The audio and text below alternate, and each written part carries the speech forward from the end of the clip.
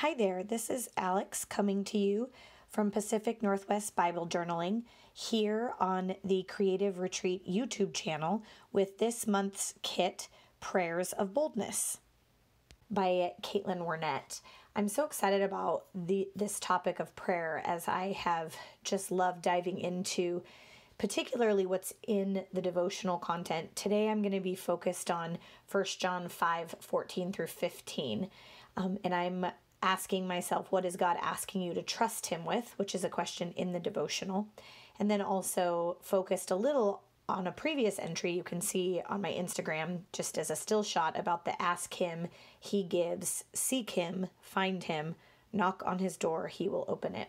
Quote from the devotional. And so I've really been leaning into being intentional with prayer, praying the scripture and what it means to really pray bold prayers. And so this passage in 1 John, you saw me just read it there. I write these things to you who believe in the name of the Son of God, that you may know that you have eternal life, and that this is the confidence that we have toward Him, that if we ask anything according to His will, He hears us. And if we know that He hears us in whatever we ask, we know that we have the requests that we have asked of Him. And really just remembering that when we ask within His will and within what Scripture tells us He has for us, we can ask Him boldly and with confidence. And so today I wanted to focus on that idea of asking Him with confidence. One reason that Bible journaling is so inspiring to me is that I'm able to really focus in on what God's promises are to me and what His character is. And when I know those things, I can pray in line with His will. And if I'm praying in line with what Scripture says, I know I can ask boldly. So I prepped the ask stamp there on my arm, and I know I'm going to start with it at the top of the page. I also know that I'm really enjoying these little succulent stickers. There's a trio of them, pink, peach, and green. Here you see me kind of practicing out with the idea of putting ask with confidence at the top. After I decide I want to use this lower section, not every page has this much room because it's the end of this chapter 5. There is this extra bit of room. So I decide, using my gelatos here, that I'm going to put some blossoms on the bottom of the page. And so you'll see me go at it with these fun, bright, vibrant colors. I originally started this month by pulling supplies I had on hand that were similar in color scheme. And so it was really easy for me to see what I had that coordinated, know what I had to use. And so when I decided I wanted to do some blossoms to fill this space, it was really easy for me to know I wanted to use gelato. I really wanted this bold, kind of bright floral at the bottom in this space. And so I'm using a baby wipe just to spread the color and to get a little bit of the kind of greasy waxiness off. And then I'm going to pull the 3 succulent blossoms off. I toy with what order to put them on in the center of this blossom.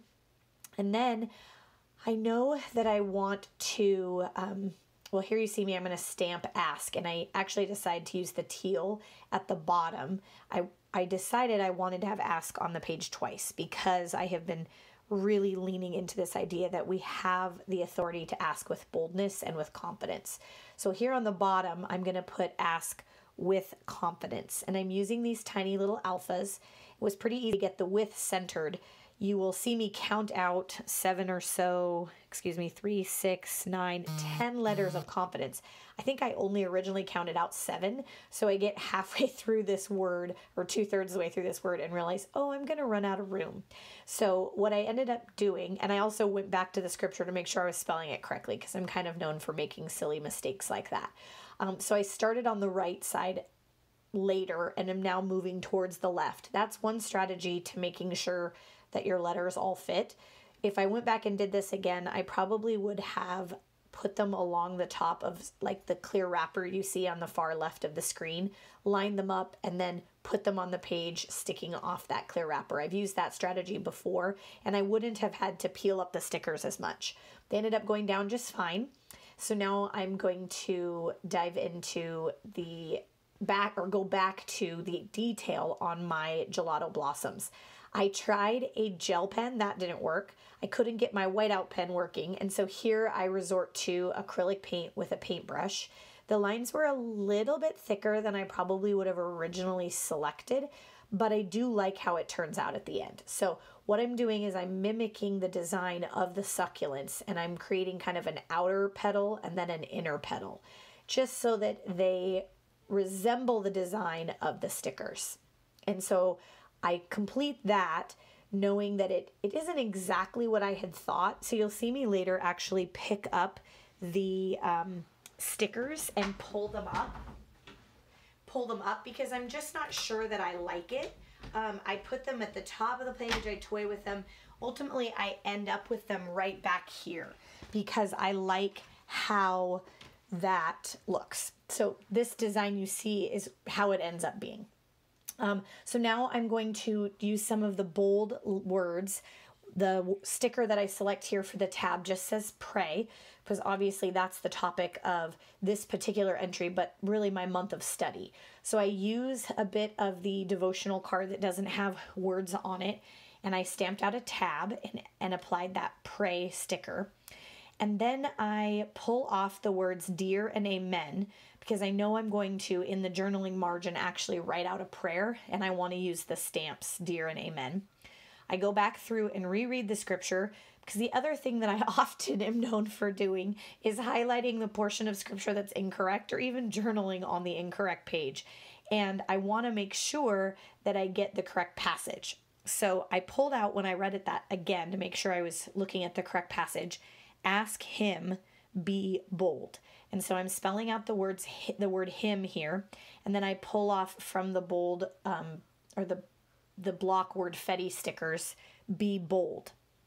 And so it'll say, ask him, be bold.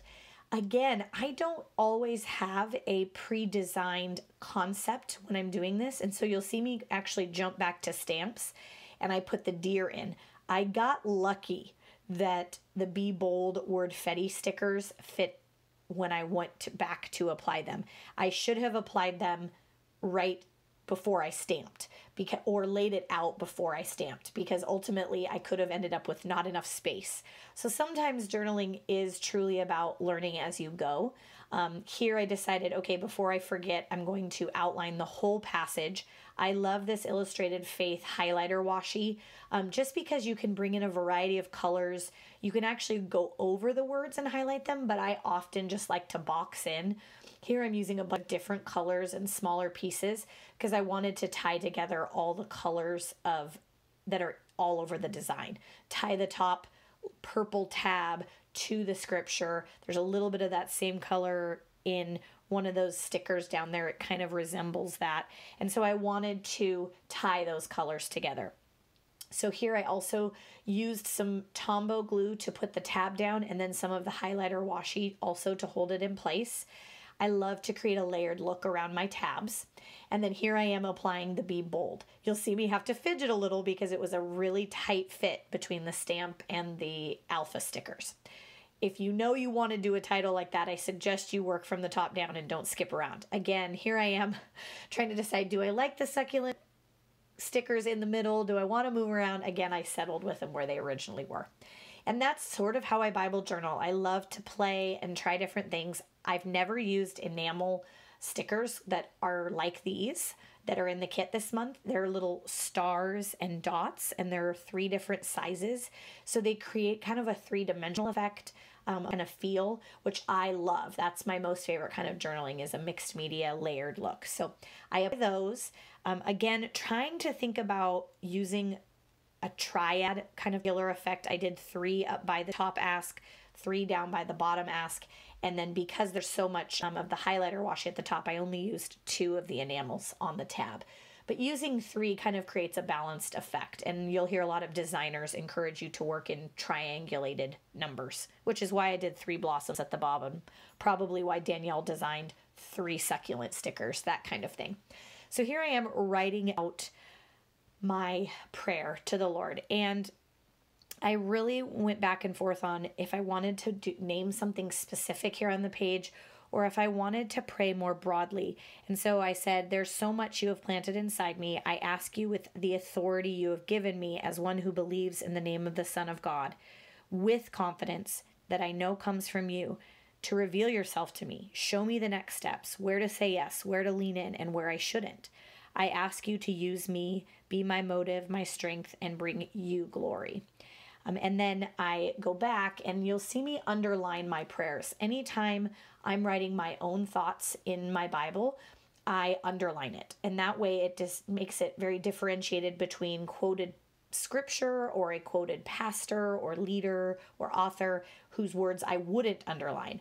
When I see that underline, I know immediately that it's my thoughts and my prayer. So that's why I choose to do that. Again, it's scrappy and quick. And then I stamp at the bottom the word amen. Again, I really lucked out that it fits so perfectly. Some of that is that I have sort of a knack for that kind of visual stuff, but a lot of times it doesn't always work out that way if you don't pre-do the layout. But that completes my page. I hope that you enjoyed coming along with me as I journaled and as I really sought the Lord through this particular passage of scripture. I did date stamp the bottom. I always love to include that because it marks when this was processing in my heart and mind.